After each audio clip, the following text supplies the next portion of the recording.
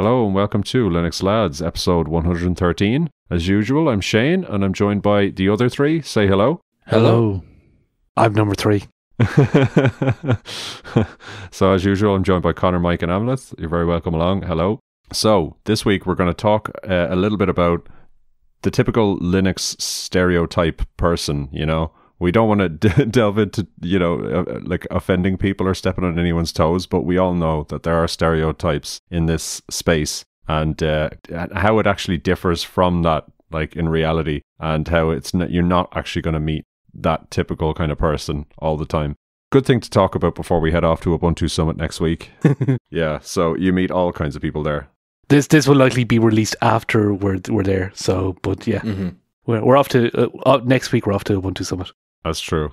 So I think we can kind of all agree, like we all have this, like there is this sort of perception of the Linux nerd outside of our little world of, the greybeard, doesn't wash their clothes, just like spends all their time indoors, has some sort of skin problem. Has never heard of deodorant. Yeah, exactly. It's like, obviously we know from being in this world that nothing could be further from the truth. You get all kinds of different people. So Mike, since this was your idea to talk about, I'm going to go to you first. What do you think about this?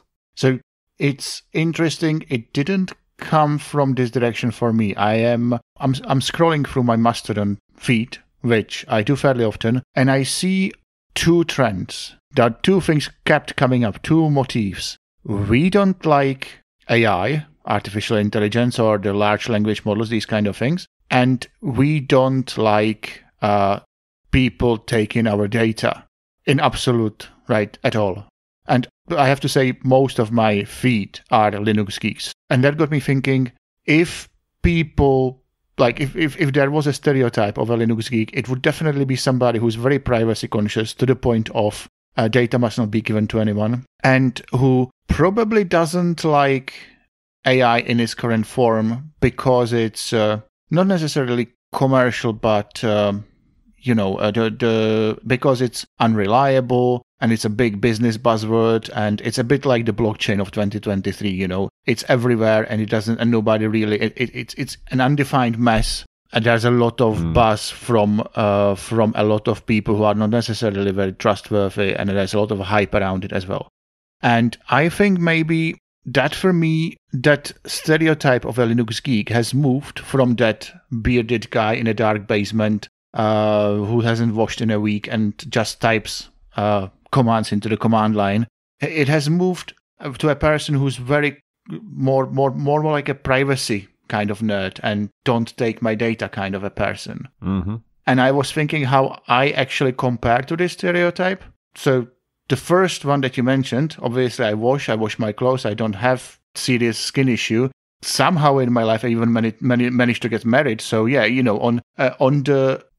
But then again, I'm no longer 17, right? So I guess that kind of stereotype obviously doesn't apply to me or anybody in this conversation. And I don't think it applies to anybody I know. But I was comparing my ideas to the stereotype of the 2023 Linux geek, I think. And I have to say, I like large language models as an idea. I think it should be developed. And as for the data part, well, I like data, I like privacy, but I also like a functioning and efficient health system. So, and I think that if there is, if society, again, I think it would be beneficial for society if we maybe let go a little of that bias, of the grasp on the data and on our privacy. And just maybe let not commercial entities, not businesses, but and this is going to come out terribly, but let the government in on some data because they could do with something.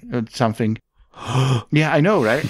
And I'm not necessarily talking about the cops, right? But I'm talking about, the health system is one thing. That could definitely do with more data. I would actually like to be warned if I'm in my 50s or when I'm in my 50s, and there is a large possibility that a heart attack is coming, and it could be that used by some machine learning bot from a lot of data that I would submit over the years. I'm all for it. I want that to happen. I'd rather it happened under government supervision than me giving all my data to Apple. And yeah, so that's one.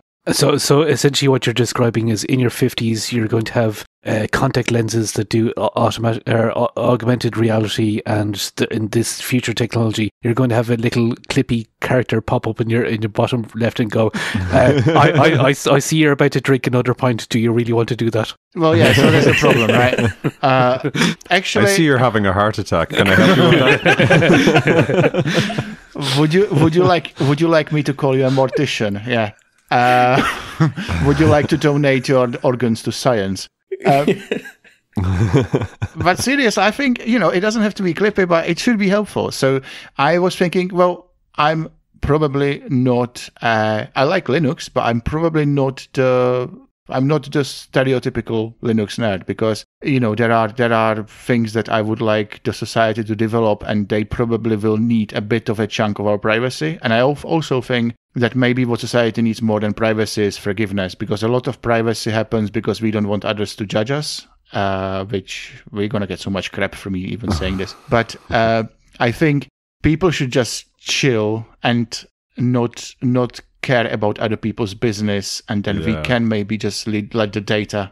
I do have to say, I do sort of see where you're coming from. Yes, I look at my Mastodon feed, and obviously no disrespect intended to any of those people. I love Mastodon, and I think it's full of great people, and I like the look of everyone on my feed anyway. So I don't know what's happening in their private life. Maybe they kick puppies for a living. I don't know, but I hope not. They seem like good people on the surface. But yeah, I do get what you mean. There's a lot of, and this could easily stray into like alt-right bloody like contrarian territory here, I'm aware. But I do agree that a lot of people are very, very zealous about certain issues, and it almost excludes good being done with that technology or concept or whatever it may be. And it's sort of just the shutters go down. It's like, oh, it's AI. Fuck that. I don't want anything to do with that. Or if it's anything to do with telemetry or harvesting data of any description, people are like immediately, nope. I want nothing to do with it. I was literally about to mention that. Exactly, and I do kind of agree with you. I mean, the right tool for the right job, and I do agree that AI, I'm going to be a bit like fail 'em off late night Linux here. I think the term AI is bloody stupid, and I wish people would stop using it, because it's not artificial intelligence. That's not what that's a bullshit marketing term. But, machine learning, linear algebra, if else statements, all that's a bit harder to say. But I do agree that it's a cool technology. I mean, the ability to ask natural language questions and get a concise, like, comprehensive response is useful. I don't think anyone could deny that. So that's just my 2 cents on it. Yeah, I mean, I think the older you get, the more you moderate, I think, in terms of your opinions. And that's definitely me. Like, I would have been the guy when I was younger. I wanted to self-host all the things. And I was like, no, get away from any FANG company. Like, I would be like, no, get the hell away from me. I don't want your stinky data. I don't want your stinky software.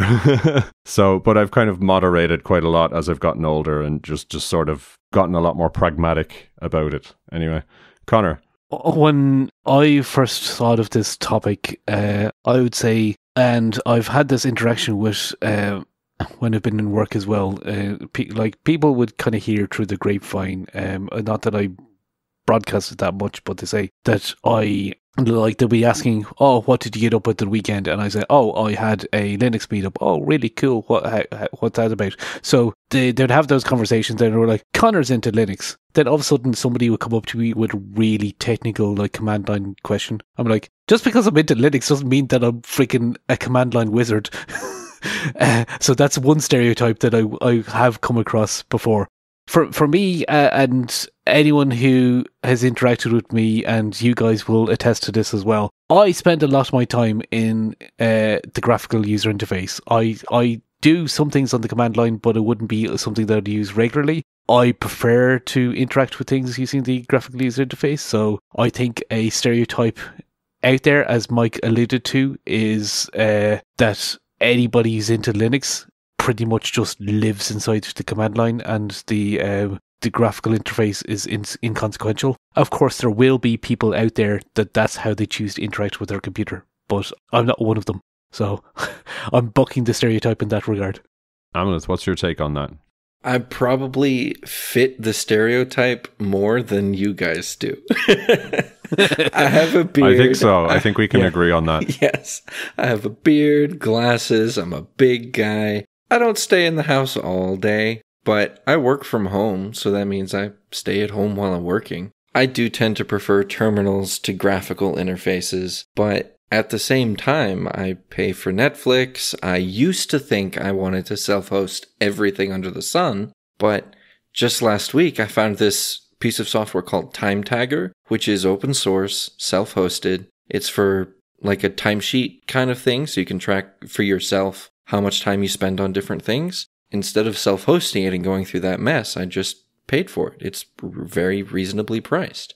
And also, as Shane was saying, I have mellowed out over the years. I used to be very hardcore text editor all the way, but right now I have a bunch of the JetBrains IDEs installed and I'm using them, like Goland, RubyMine, CLion, and a few others because they require less tinkering. I want to get stuff done, not spend hours fiddling with Emacs Lisp to fix Doom Emacs when it breaks. Welcome to the dark side. For the benefit of our listeners, Mike's wearing a hoodie, and he put the hood up when saying that. Yeah, that was a quality Emperor Palpatine impression. Yes, let the hate flow through you.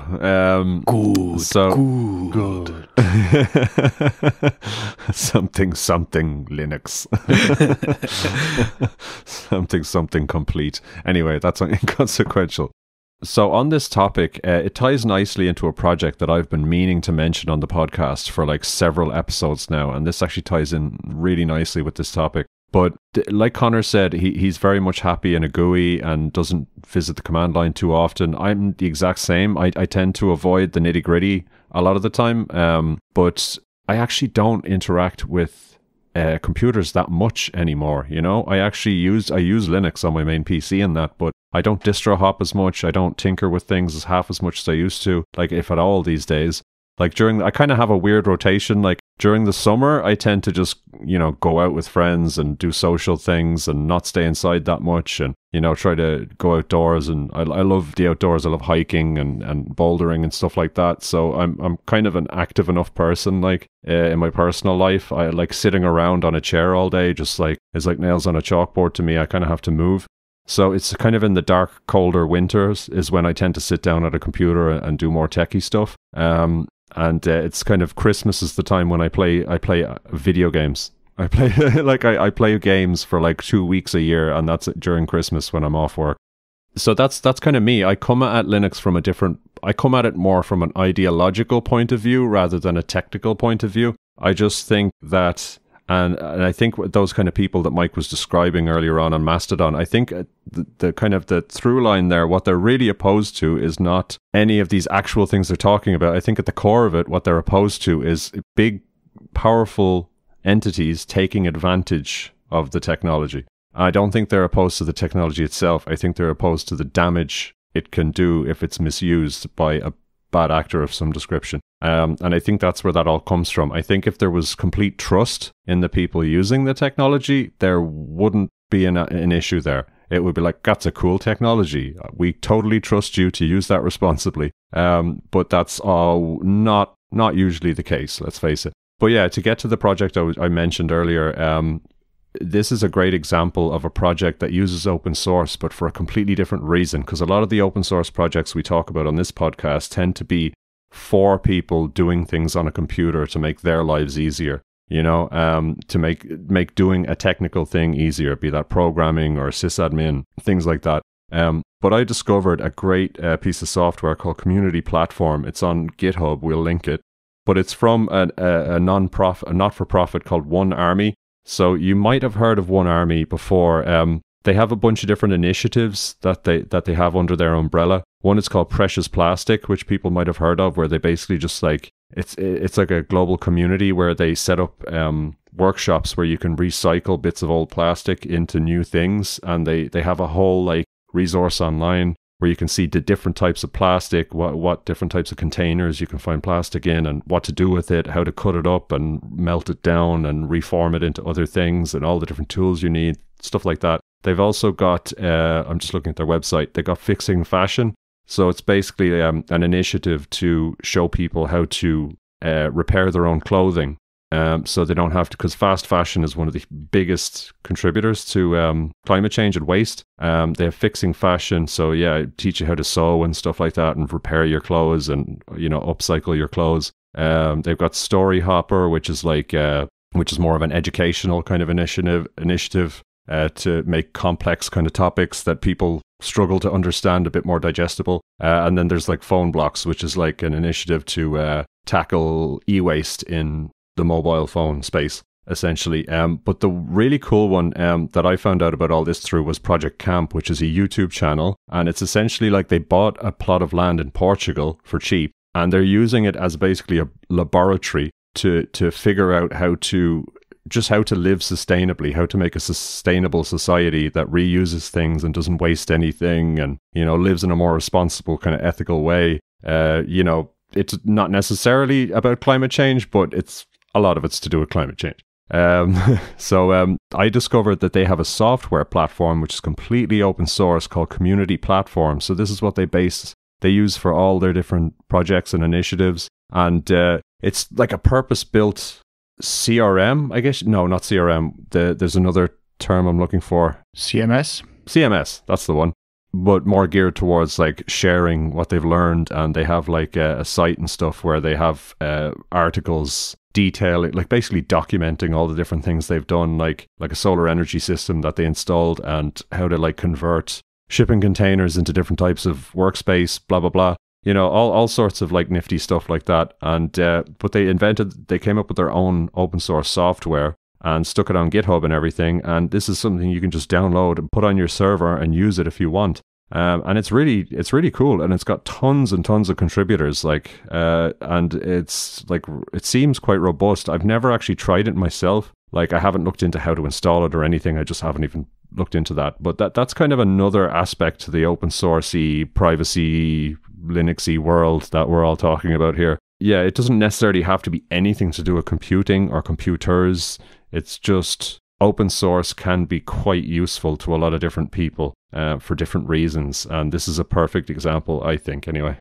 I will link all of those links in the show notes as well, so everyone can check those out. And I thoroughly encourage anyone who's curious about sustainable living or sustainable society to check out that Project Camp YouTube channel. It's really interesting, and it's definitely my jam, because it's kind of an overlap between technical, you know, interesting stuff with just like getting your hands dirty and building something, you know, which I really love. I love to work with my hands. So check it out. Does sound very interesting indeed. I'm looking at the Phone Blocks page, and this is really interesting. They're wanting to create a modular phone that you can upgrade and repair, kind of like the Fairphone. But then it says Google joined in and took a serious attempt at this same kind of thing with Project Aura, but then they killed it a few years later. Yeah, I was aware of Project Aura. I think we've mentioned it on the podcast before. I don't think I'd ever heard of it. It was a thing a few years back. They thought that they would make a modular phone. I don't know why they canned it. Possibly it was not worth it for them. Yeah. I saw a YouTube video on a pretty advanced prototype, and it was a metal frame, not just around the outside, but like in order for the modules to be able to attach to, in order to give the rigidity. Sort of the like interchangeable modules, sort of like how Framework is doing with their laptops, where you can swap in and out modules. For people who are uninitiated, we could probably have a photo of it in the show notes. But and there was kind of it was the back modules were all colourful, so it was essentially the back of the phone. You could swap out modules. I don't know if they had a specific designated slot. It's not like you say, oh, like typically the camera module is towards the top of the phone. I want to swap that out and put it somewhere else because I'm quirky and I kind of want to move things around or what individualize your phone like that. I don't know if it quite had that functionality, but yeah, it was quite interesting. But sadly, Google killed it, and I think if I remember correctly, Google owned Motorola at the time, and I think it was Motorola's hardware division was kind of lending a lot of expertise towards Project Ara. It always comes back to phones, doesn't it? On this podcast, anyway. You said something interesting there about that the people would be okay with all the technology if only whoever has got control over it could have been trusted. Now, I don't think you can 100% trust any entity. Like, yeah, you can trust your loved ones, but you cannot trust an organization because, just by its nature. But that to me is an argument to, okay, then let's all petition the government to take steps so that there are checks and balances on this. And also, and would be more important to me, like, it should actually be the bloody government who does the biggest research on this. They, like they did with the moon, like they did with the moon landing and the whole 1960s space program, preferably without there being like the Damocles sword of a third world war hanging over them. But like, there is so much cool technology, and the only reason why it's in the grabby hands of certain enterprises is that the government hasn't gotten to do it earlier. The governments are in the unique position of having a lot of money, and as long as the politicians convince everybody, or at least enough people, they can spend the money literally on moonshots. So we could have had this AI back in the 2000s possibly if it wasn't left to private enterprises. Anyway, that's just a rant that's really not going anywhere. But I think that people would maybe trust it more if it was if it was in the hands of a government that can be replaced, by the people. Where there's a will, there's a way, is what you're saying, basically. And yeah, I just think we live in very different times where there's a lot of distractions. There's a lot of our people's attention are very divided, and it's very difficult. And we get our information and our news and everything from a lot of different sources, and a very personalized kind of sources that like match our own ideologies quite closely, things like that. So I think it's hard to get everyone on board with a single grand idea these days. It's getting very philosophical there, but like I think that's the key difference between like the moon, like the Apollo program era, and now. I think back then it was a real like ideological push, like from all the people were like, yeah, the USA is going to go to the moon and we're going to beat the Soviets. It was a very black and white, let's do this team kind of mentality. So I think once you get social buy-in, that's what you're talking about, really. I think that ties back into the stereotypes or why people use Linux. A lot of it is privacy and control. I would use Linux for both of those, but in different ways. Privacy, because it's my data. I want to be confident that I know where it's going, or at least reasonably confident, even if I don't know the exact technical detail of it. Anytime that I use, particularly Windows, I don't use macOS that often, but particularly Windows, is like, no, I don't want Candy Crush, thank you very much. And then that kind of eats away at my brain and going, well, if they're installing that on my computer, what else are they installing on my computer? Then the whole trust relationship is completely broken. But that's the world that the vast majority are living in because of Windows market share, and the vast majority of people don't seem to be that concerned because that is the way their computer has always run as far as they're concerned. And the control aspect of it is it kind of stems from that, but it manifests itself in a different way as well.